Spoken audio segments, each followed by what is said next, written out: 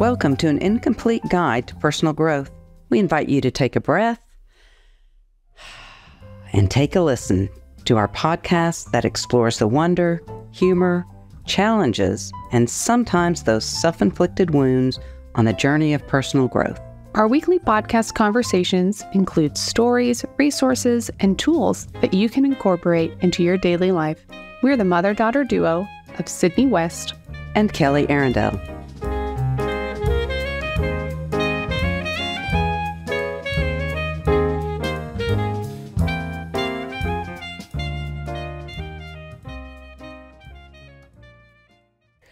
Hi, Mom. Hey, Sid. How are you? I'm doing great. You had a good experience recently. I did. It just made me laugh because a couple of episodes ago when we were talking about friends, I learned the term of fringe. Yes, fringe friends. Friends. And I had not been running for a long time. I messed up my routine and I would go walking, do stuff in the afternoon. But anytime I walk, I don't go on the same route that I run because in my head it feels different. So, and I don't want to get don't ask. Anyway, so I finally got back to it, and I was out in my routine, and I came across these ladies that I have seen walking. It's been 5, 6, 7 years. Who knows how many? But we always wave. Don't do anything back, but just wave. And so I saw them, and one of them stopped and said, "Wait, what's your name? I've been wondering. I keep saying, where's that lady? Anybody seen that lady? So what's your name?" And so I told her, Kelly, and we talked a minute, and I said, just gotten off my routine, but I'm back. And she said, it's funny. Good to see you. And I just started laughing because I thought, it matters. It does. Because I look for them too. That is so funny. Yeah. And to go and that you went that long not, and they noticed. And they noticed. Matters, and they don't live there. And then it fills you up a little bit. Exactly. It really did. It just made that run. Now every time I go out, I'm like, got to leave at that right time so I can wave to my friend. And we'll meet at different places along the way. Still but pretty much the same. Around the same time. Yeah. That is so funny. So, fringe groups, they matter. Groups. They do, even just walking in a little Fair Oaks town. Yeah. That's so funny. Isn't it? Yeah. Okay, this week. So last week we did part 1 of our tools, and we kind of touched our first 3 episodes of that. So this week we're going to continue that. So kind of touch on the next 3 episodes of just giving some more concrete, like reviewing. I'm sure we talked about these tools anyway, but in the episode, but just reviewing and kind of giving people some concrete things to look back on. But there's this one poem. It's kind of a poem, right? It's a poem. Yeah. That we feel like all 3 of these next episodes kind of, it all ties in together. We're going to, Mom will read the poem, and we'll just kind of show how it all ties together. Yes. And use that as kind of our concrete resource. Yeah. I first have to say, there's a book, and it'll be on our website, Living from the Center by J. McDaniel. He's retired, a professor at a Methodist school in Arkansas. And it's so good that she gave it to me, and then she was looking for it and couldn't find it at her house, so she bought a whole other copy. I had to get a whole new one because Sydney it is in my house and didn't return it, but that's okay. It is the most. It was written in 2004, I think he said it was, or 2000. Anyway, it is. And you still use it. It is timeless. There are some that, and if you read it, you'd think it was written today. Yeah. But anyway, in this book, he writes a poem, and I'm just reading it. It's called Lucky Life. Lucky life is like this. Lucky there's an ocean to come to. Lucky you can judge yourself in this water. Lucky the waves are cold enough to wash out the meanness. Lucky you can be purified over and over again. Lucky there is the same cleanliness for everyone. Lucky life is like that. Lucky life, oh lucky life. Oh, lucky, lucky life. Lucky life. And that's by Gerald Stern. Nice. And I love this because it ties in both with my faith, but I think with anything that we do in any faith, belief is that you begin again and again and again. And that's what lucky, and when you first hear lucky, you think of lottery, and happenstance. But Yeah. that's not, and I'm going to read some of what he says, but J. McDaniel's comments on this. He uses this poem and says, let's say we are indeed lucky to be alive. Not just when things are going well, or for us or those we love, or when they're, but also when we're sad and lonely, when we're mean and bitter, we're still lucky to be alive. And let's also assume that this luckiness doesn't lie in our circumstances that we face, because sometimes they're fortunate, sometimes they're unfortunate, sometimes they're deserved. I walk into my own mess, I turn the fan on, I'm standing in front of it, or it's undeserved. Instead, let's recognize that bad things do happen that should or could or should be otherwise. Earthquakes, murder, abuse, car accidents, nailing good people to crosses, nailing ourselves, getting nailed, and us doing it as well. So let's say that our luckiness lies in the capacity to respond to the circumstances, day by day, moment by moment, in fresh and healing ways. And that's what the water is about to me. If we're sad, we can gently be sad as we heal. If I've nailed someone and really just let them have it, and then realize it was wrong, maybe I spread gossip, maybe who knows what I did, then I can ask forgiveness. And when somebody has nailed me, I can choose forgiveness. Yeah. And those responses, that's luck. Yeah. We call it blessed, but I use that too much. And I like lucky because, I don't know, just maybe a different metaphor sometimes helps. And this was all your response to the poem? This is J. McDaniel. McDaniel's. Okay. Yes. And, but we do have choices. We have the option. That ocean is there. Yeah. And one of the things I thought about, because I'm a wimp when I get in the water, right? I get in with the toe. Oh my I don't dive in like some people. No. But when you go in the ocean, and when I was in Norway, we did one of those polar things. Polar my plunge. gosh. Okay. So the shock of the water, sometimes when I get in the water and I'm honest with myself, it is shocking.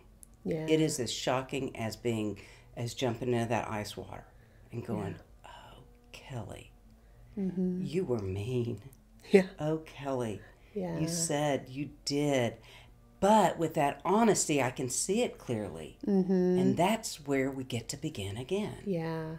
I mean, because those polar plunges reset your nervous system. Yes. That's like what it does. Yes. For anxiety, right? Yes, that too. That's what, and so it resets your nervous system. So then when you can be that clear with yourself emotionally inside, then it can just reset That's a everything. really great analogy. I love that. Sydney. Yeah. Because it is. It's like, okay, wow. Now, there may be repercussions I have to deal with. Yeah. But at least I can face them honestly. And you can't begin to deal with things till we do that. Yeah. Or I can't, Yeah. Instead of being blind. And I thought of this the other day. I was in the kitchen and I was cooking dinner, which for me takes concentration. It does. And so Paul, your dad, Paul came in, and he had been working out, and he stopped, and he said, because he knew I'd had a conversation with my dad. Oh, yeah. And I was real frustrated because some physical therapy stuff was on hold, and so I was talking to him, but I was sounding really frustrated. And when he asked questions, I just snapped back, because I wasn't real sure in my own head what I was going to do next, or things, and I wasn't explaining it, or he wasn't hearing it. I don't know which. Yeah. But anyway, he went on. He didn't say anything. Yeah. He went, said okay, and went on upstairs. And when he came back later, I apologized because I thought it wasn't a time to talk. I should have just said, let me tell you at dinner.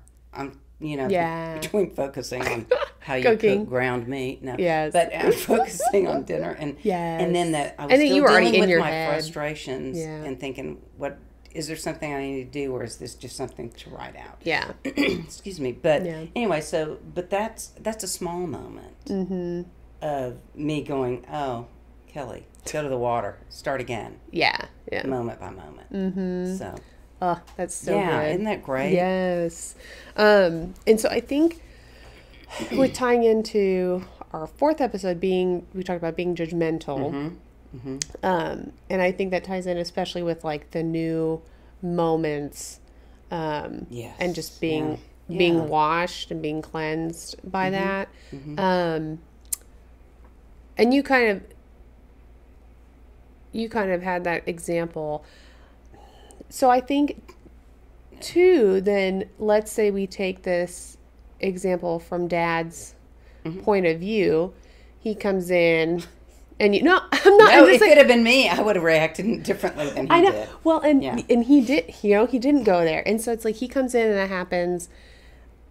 I mean, I would probably be like him and not really say anything, but then in my head, I'm always like, what the heck is wrong here? What the heck? I just can't. And then I'd like start shutting down. I would 100% start shutting down. Yeah.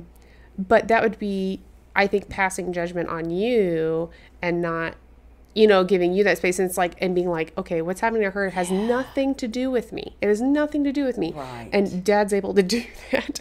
Right. And then come back. So how would you say the people, like, if I walk away from that situation, I'm Dad, but let's say I'm not in the right headspace and I'm like, oh my gosh, she was so mean to me, that hurt, blah, blah, blah. How do you reset? How do you reset? With someone, with someone else. Because I think if you're the one that's doing it, sometimes it's a little easier because you're like, oh, I know why I was doing that. Yeah. But I think if you're the other person where the judgment was coming, it's like you're judging the other person for their outburst. Right. And two things. One is, I feel like if I was your dad, I would have felt like, I hope there's an explanation coming for that. Yeah. And an apology. Yeah. Yeah. Because it's the reason I'm doing it. It doesn't give me the excuse to get to be that way. Yeah.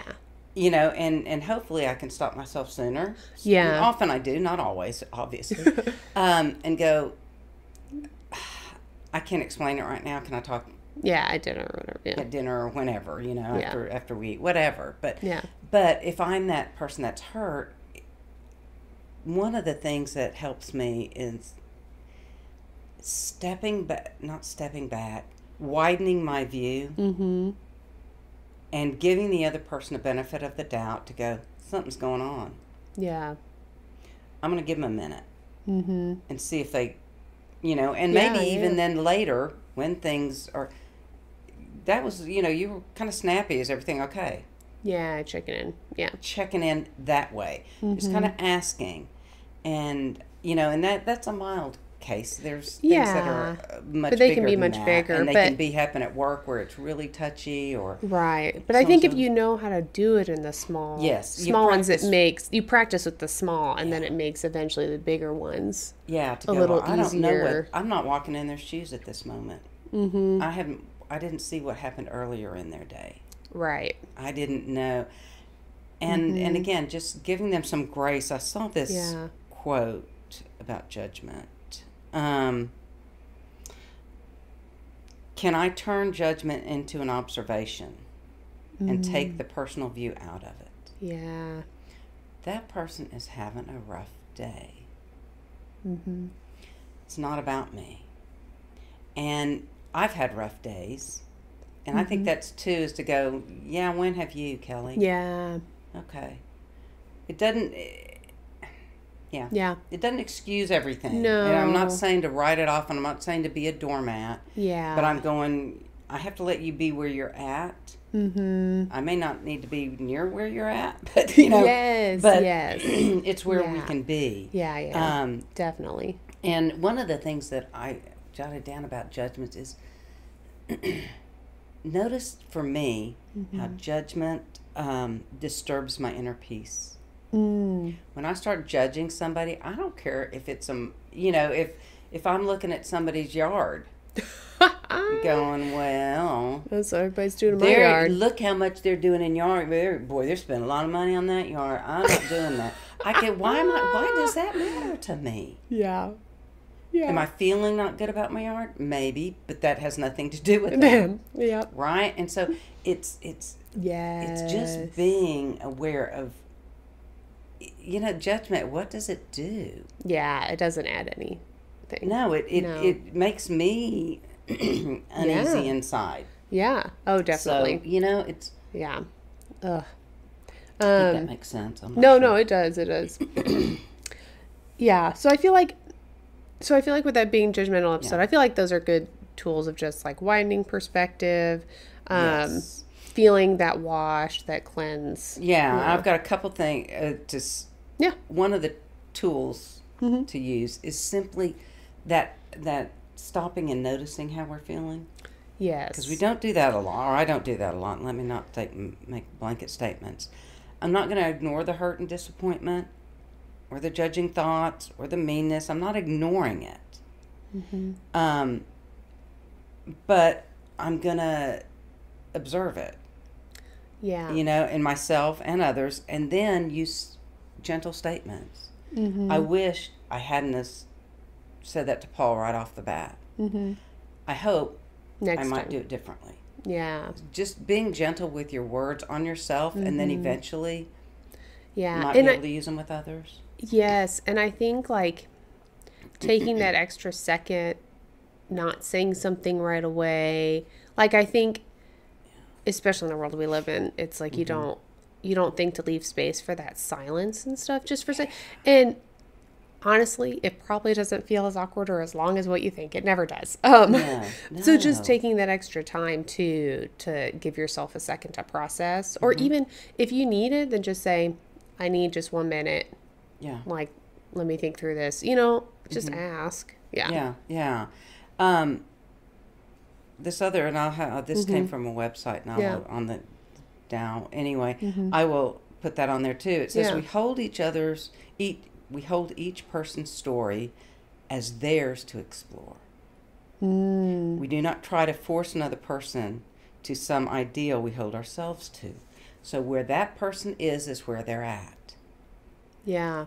And you can't push them down the road. If they're a gardener who just does, well, great. Right. Yep. I'm not there. No, we're not. So do I have to judge myself to them? Yeah. Am I their standard? Or if it's the opposite. I can remember my mom's a big yard person, right? So everything, she didn't even like us playing on the grass, when we were growing up. I know. That was one of her regrets, I had to say. But, and so she would always be commenting, well, you don't know what stage or state of life that person is in. If they've lost somebody or they've turned ill or whatever, and they can't afford somebody to do the yard, it's going to look cruddy. Oh, yeah. So what? It's a yard. Or if you, oh my God. Or if you want to go out and do something about it. There's always that offer there rather than the criticism. But it's that stopping going, I don't know where they are in their story. Yes. And they need to explore it and figure out what they can do. Yeah. Yeah. And that's for them. It's not for me. Yeah. That makes sense. Yes. For sure. So, yeah. If they get a citation from the HOA, that's on them. That's not on you. HOAs. I just love it. Yeah. I'm just saying, I don't like those, but that is a way it'll get taken care of. That's true. Okay, I want to move on because our episode 5 was small things. Yes. And I feel like I want to touch on that Lucky Life poem and how that ties in to noticing small things. Because there's the luckiness of, like, even when you wake up and you're mad or it's like, but you still, how do you, like, seeing yourself as lucky? Lucky. Seeing. Well, because can you read those lines of the poem? Yeah, let me see. Lucky life is like this. Lucky there's an ocean to come to. Mm-hmm. Lucky you can judge yourself in this water. Lucky the waves are cold enough to wash out the meanness. Lucky you can be purified over and over again. And lucky there's the same cleanliness for everybody. Yeah. See, I don't have to worry about anybody because that's available to them if they choose to go to the waters. Mm-hmm. And it's available to me if I choose. If I choose not to, I can start my day off bad and it'll get worse. Yeah. And I can remember, and I didn't know this poem at the time, but I can remember when I was starting out on my own. And I'd save a little bit of money. I'd be trying to save. I worked in a church. Ugh, it's hard to save money. It's hard to save money.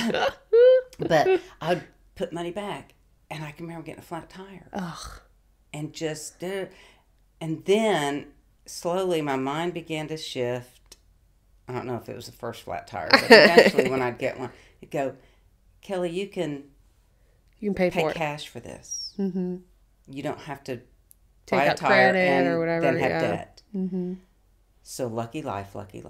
Man. Because of it didn't change. Nothing changed. Yeah. It was a lucky life, and I have people, when working down at the homeless shelter, lucky life. Yeah. They still felt it if you find it. Because of where they were and where they are. Yes. In the addiction programs or in other things that we do, we can find that in those little those little things. I know people that have, gone through tragedy that I've never had, and I look and they find this glimmer, of lucky life. Yeah, I can go to these waters. I can see, the small things. Yeah, and it's the small things. Oh yeah, that if I can just get a glimpse of that. And sometimes we hold that light for others, so that's important to remember. Yeah, that too, yeah. If I can just get a glimpse of somebody cared, somebody did this, yeah, I laughed. Lucky life. Yes. And I think too with the water imagery and stuff and that, I mean, that seems, to me, water is a simple thing. It is, that provides a lot. And it's just like as simple as just going in the water and feeling that can be enough, that can be enough to feel it. Yeah. And if I need to remind myself, goodness, I can go to the sink, can't I?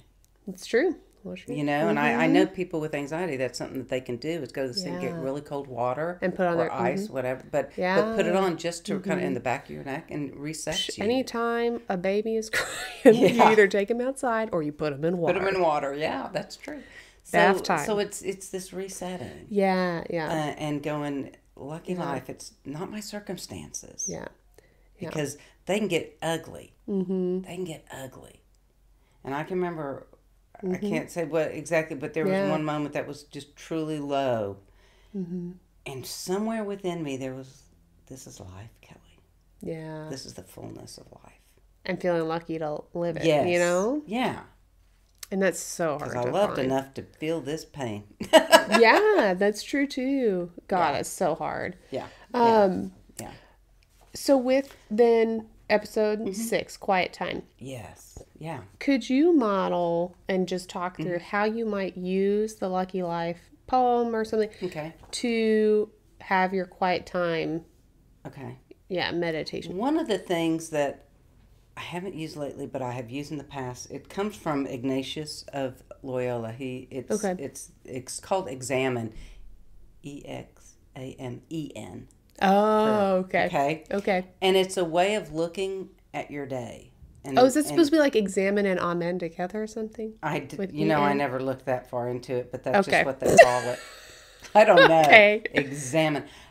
I don't know. Somebody out there will tell us. But anyway, there's various takes on it, but it's a way to reflect on your day. Okay. A lot of times, quiet time is starting your day. Yeah, but sometimes you do. And sometimes at or night, you could reflect on the day before. Yes, and one of the things it says, and this will be on the website too, is lots of resources in this one. Yeah, this is a. Anyway, there's some steps to it. First is to ask for light. That you may see your day as it really was, not just through your eyes, because I can think of the petty stuff, right? Or I can think of only the good, but just what is, let me look with clearer eyes. And if that may be through, people will say God's eyes, or just the eyes of my heart, whatever that may be, that's broader, so that I can see my day. Yeah. And then I'll give thanks, gratitude. For the small things that I might have encountered. Yes. For that I did wake up and I did muster myself to get out of bed for a moment. If I'm in that state. Or that whatever, or it may be just a huge thing. Yeah. Life isn't, there's all of them mixed in. But the gratitude. And then to review the day, step number 3, kind of look back on what's been completed. And the completion of your day. What all transpired? Where was I kind? Yeah. Where was I laugh? Where was my joy? Where was my not so joy? Yeah. Anything I need to think about and change or become, aware of, and maybe for the next day, right? And then whatever shortcomings there were, I can look at those and then go, okay, that's not all bad, you know. Right.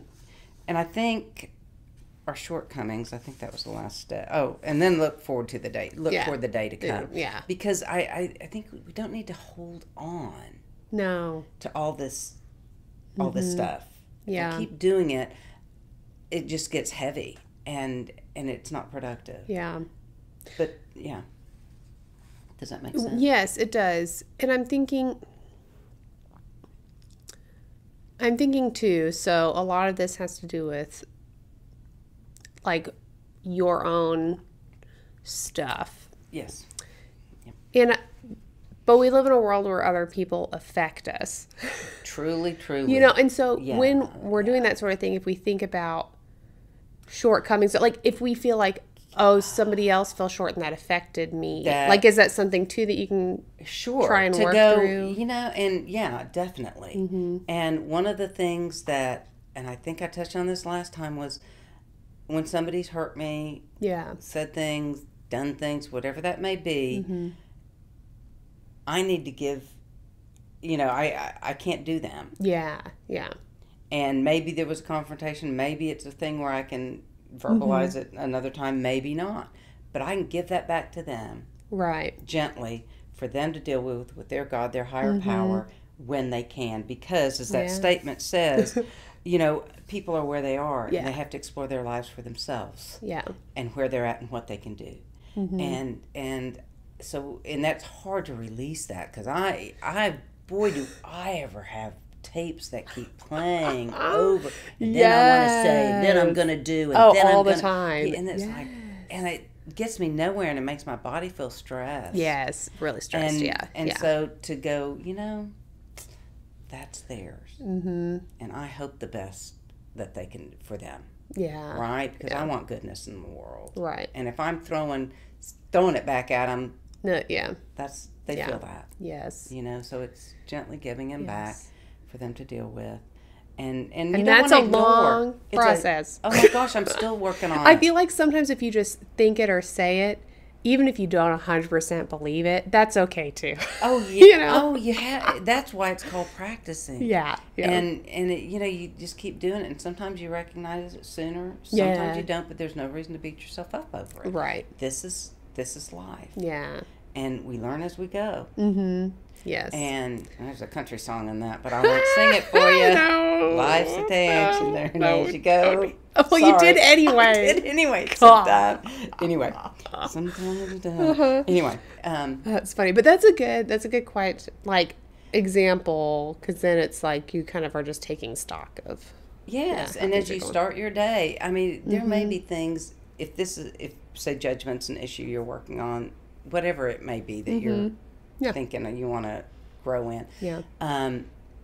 Every morning, or have a post-it somewhere that reminds you, let my heart be open and less judging today. Yeah.